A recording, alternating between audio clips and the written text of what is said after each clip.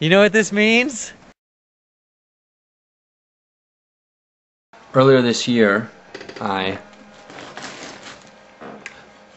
bought a used windmill generator, connected it to a child-sized hockey puck, and discovered that it produced electricity. I bought, sawed in half, and disassembled an $8 mountain bike from a thrift store. Those were extra parts. I finally ended up with a portable power generator. This is a prototype suitcase I built, and this is the final suitcase with accessory bag. This is the bike disassembled. Here we go, all assembled.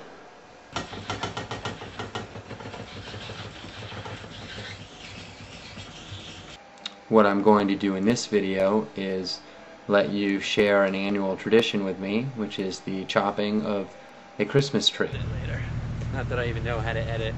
That's nice. Thanks, buddy. This year I will test out my Christmas tree with Christmas lights on it. Yes, the bike is powering the tree right now.